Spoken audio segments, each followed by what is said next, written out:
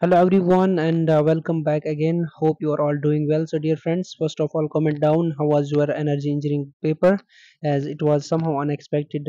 Means they have intermixing a lot of questions, okay, in each and every module, but for passing it was enough. Okay, I hope you all have written the examinations very well, I believe. So in order to tackle the automobile engineering, it is also again a theoretical subject. Okay, so in this subject, please don't take risk as you are in the 8th semester now.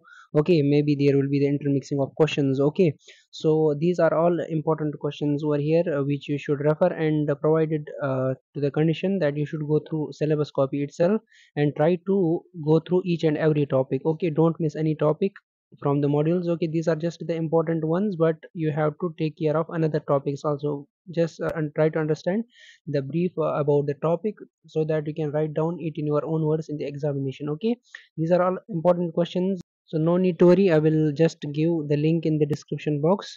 Okay, so it will take time if I will explain each and every question over here.